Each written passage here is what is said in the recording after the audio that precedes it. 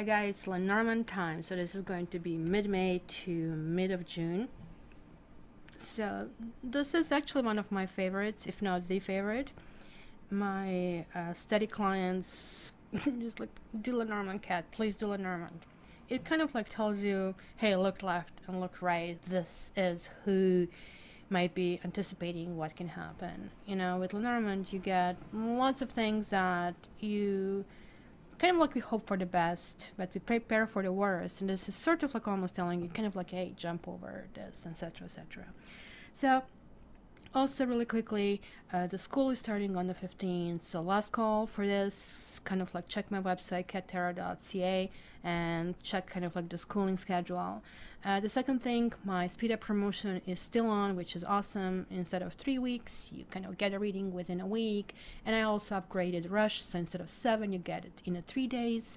And Urgent, which used to be 3 days turnaround, now you get it in 24 hours. So if you kind of like really want to get a reading, this is a really good time, because one thing that I miss in Canada is spring. We kind of transition from winter to the summer. So just a couple of weeks ago we had a snowstorm, and now my air conditioning is working like full force. So hence I'm going to be spending some actual time with myself and with my close ones in the summer. So kind of like try to squeeze in yourself in time. And so I also wished happy birthday and happy belated birthdays to all Tauruses, as well as the birthdays for Geminis, who will be also celebrating during this period. So without much further ado, guys, I also ask you to please like, share, subscribe, and comment, and all the best. Love you.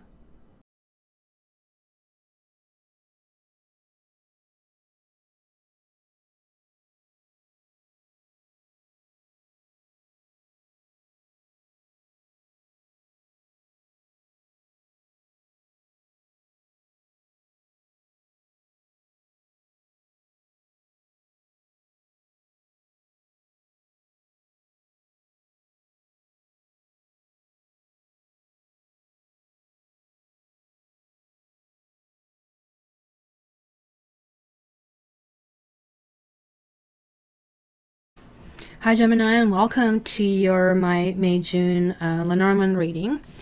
So to start with, I wish in advance happy birthday to Gemini. So I guess you didn't expect this early in May, but I know that you probably will coming back to this reading, and this is always really exciting what I do. I actually record my own Lenormand readings, which I love, my favorite, and keep coming back to see how this works. And again, guys, this is a general reading, and of course your own particular situation could be affected with many different factors, and these are kind of underlying energies. Generally, we have these two main significators, the lady and the gentleman, and I'll be your guide over here to tell you different stories that I see. So as you can see, there is like sort of like baby is in the corner over here. As you can see, you did put a baby in the corner over here. It's kind of really weird because look at the lady significator is literally also in a corner. Both of them kind of like still looking at each other. So I don't know if there is a partner, has been a partner, or you know, you want a partner. It kind of looks like I want it, but I'm either not able or not willing to go for it. There seem to be like some other, I would say, more pressing issues over here for you.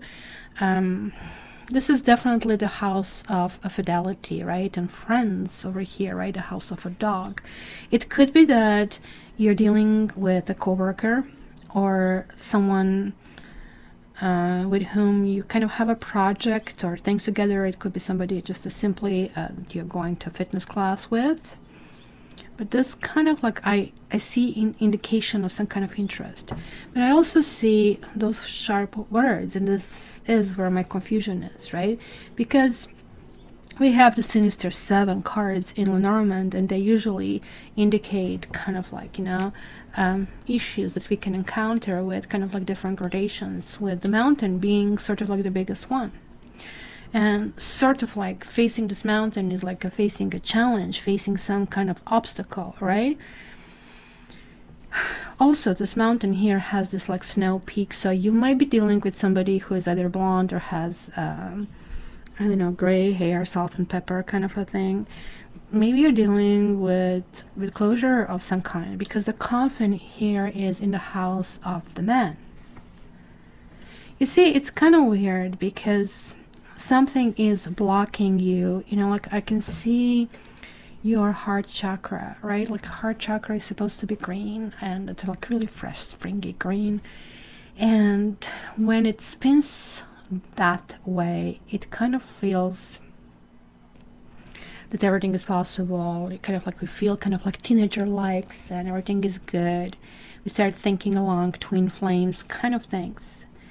But when it doesn't, it starts being tinted with any color, can be from the spectrum, including kind of like rust or orange, which almost like feels like, good gosh, you know, this is not functioning properly. I actually see that almost like to some extent, some of you are going to go through a period of, let's call it deep freeze. I would say, you know what, it's going to be like, get your stinking paws off me, you damn dirty ape, kind of a thing. Leave me alone, I need to rest, right? The sun here is in the house of a fish, right? So, which is right here to it. So I kind of like see that you'll really dedicate to your work, to your studies, kind of like it's going to be the thing. This kind of like fulfills you. Also, some of you have children. That kind of like seems to be the world. There is something going on between you and a partner. Some of you may be dating, or, as I said, significator are gender neutral. But for those of you that are starting to date, it looks like it's going to be, yes, dating, but super slow. It might feel kind of like weird. You see, whenever I see the cross, I'm always thinking about something karmic, right? Cross is in the house of the letter. So there's going to be something that will trigger you. You know, like what trigger means, you know, like you can be 40 years old and lying on a beach, and then you smell something that maybe reminds you, could be sort of like, let's say, coconut, right? The Coppertone kind of a thing. It can kind of remind you back then to kind of like the Jodie Foster, remember that little kind of girl commercial. But it's not a commercial that is triggering you. It was something that you have been experiencing at that time. That is just like kind of overwhelming you. It's good or bad, right? And like sometimes there is like, I mean, circumstance that other people kind of like bring it to us, because each person is sort of like a lesson in itself, right? With some of them carrying more important lessons, such as like those karmic lessons.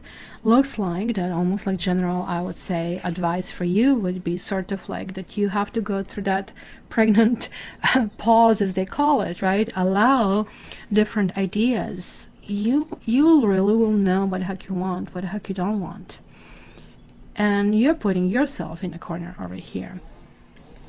As I said, you might be actually expressing yourself a lot in writing, but like you are in the house of a tower, so which also just like seems to be also residing over here. So whether you're going to go through trips and kind of like possibly even long distance trip, this also can indicate, right, that it could be somebody from the past that you're reuniting with, that somebody who you're still happy, but you're very unsure. You see, this person here comes with a bouquet, and you come with a clover. So like they have two kind of like very kind of lucky cards, like only these two. But then the sky is cutting this one here, and also the lilies are in the house of the clover, which kind of again it gives them the feeling I keep thinking blonde hair. I keep getting that kind of like vision, blonde hair, or you know, gray hair. Salt and pepper keeps giving me men in particular, to be honest. And you can tell it's spring in Toronto when you hear this kind of sounds, because everybody's working on their houses in the neighborhood. I really think that you kind of like are trying to figure out if something really works for you.